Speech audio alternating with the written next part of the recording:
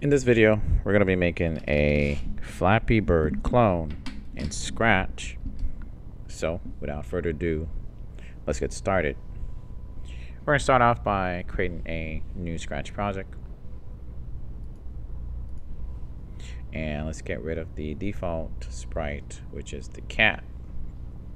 So let's go ahead and grab our bird. And we're going to grab the parrot sprite. If you just search parrot right here in the top.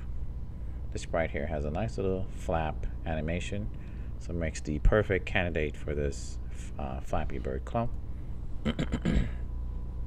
Immediately, here he is, entered the scene.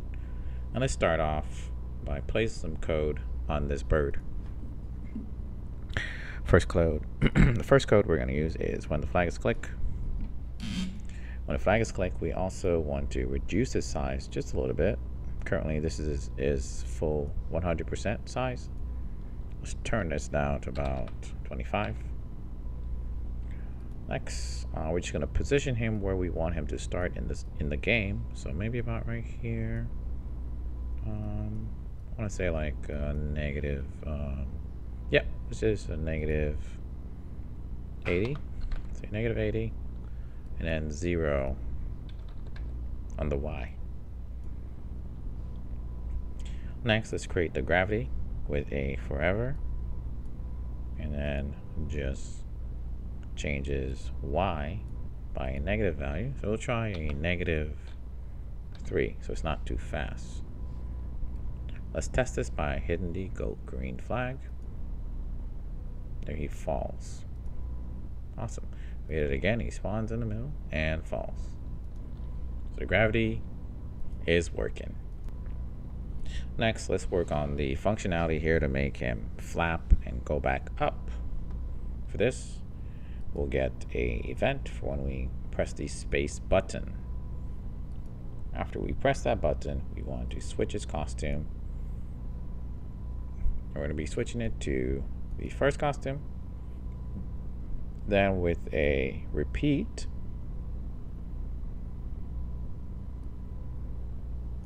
and we're going to say repeat about 5. Then we want to boost his height back up. Let's add a number about 6. After that, we're going to just do the same thing, but this time costume B. Let's take a look at how this looks. As I press space, you can see he flaps and go back up. Awesome. This bird is almost complete. Let's set up some logics now for if he hits the wall or runs into the pipe or just falls, basically. So we're gonna go ahead and grab just the when the flag is clicked. Let's look for the wait until. And then in our sensing, we can sense in for if we're touching something. So we're gonna get 2 of these. We'll set 1 to touching the edge. And in the operator, we're gonna get the or. So I'm touching the edge. And this other one would say or touching the pipes, but we don't have the pipes yet. So I'll leave this right here. We'll get back to it. In this case, if this does happen, then it's basically game over. So we're just gonna grab the say button and we'll say game over. Or we could just have it yell ouch. Let's also broadcast a message. And this new message will also be game over. This is a way that we can have the bird, when the bird crashes into the pipe, also stop the rest of the game from playing. So let's go ahead and find the stop all. We're going to switch this to stop other scripts in Sprite. Now this code is pretty much done. Let's go ahead and build the pipes. Hover over the choose a sprite and go to paint. And we're going to draw these pipes. Use the rectangle tool just draw a pipe like this, and then just draw the top like so. Perfect.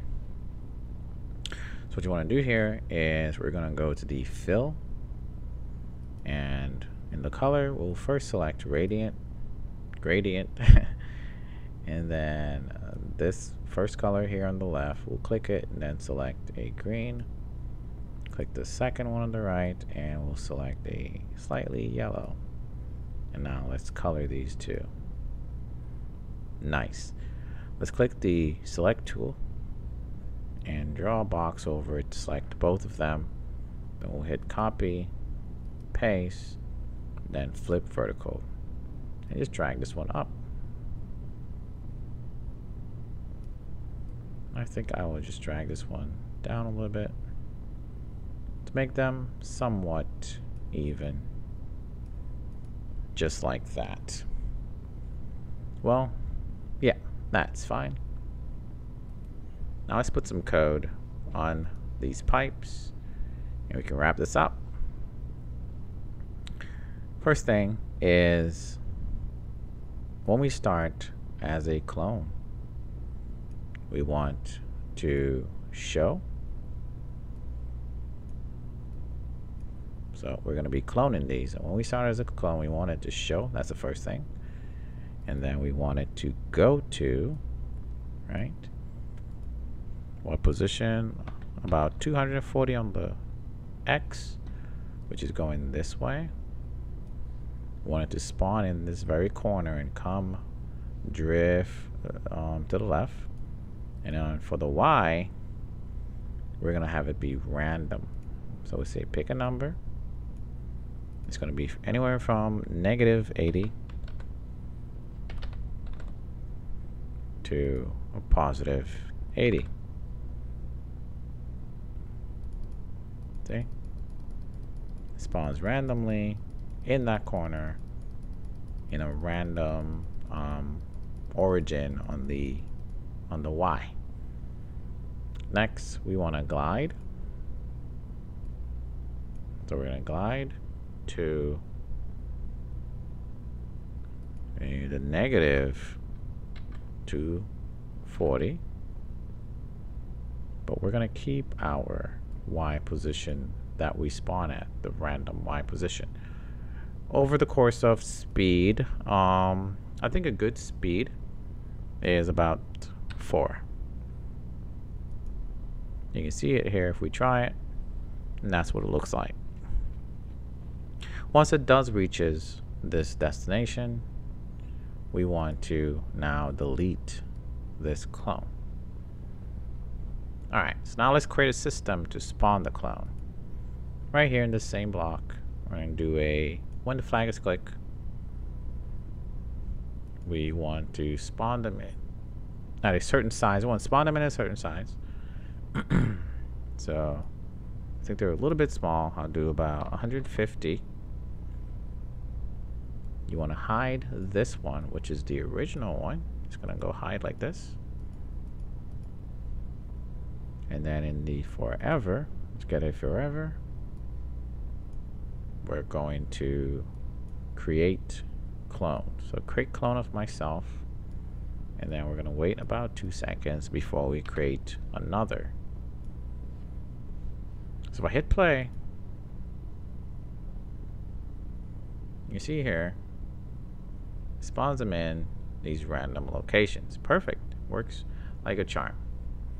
Next, we want to be able to turn off the game. And you can see here we're broadcasting this message. And we're also turning everything off. We want to do the same thing here now. Is receive the message. So when the game object or the game over message is received, we're simply going to stop all on this script the same way we did the other. Now go ahead and test your game using space to go through the pipes.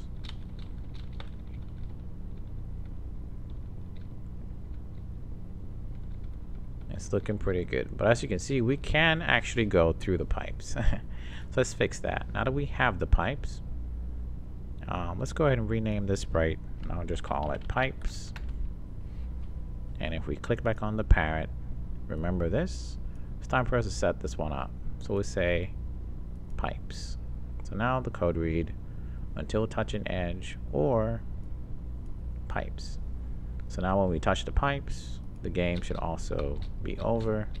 If we touch the edge or fall, it will also be over. Boom. And that's it. You can improve on this game by maybe going to the backdrop and selecting the blue skies, as it goes pretty nicely with this game. That's it for today, guys. Thanks again for watching, and hit that subscribe button if you'd like to support the channel. See you in the next one.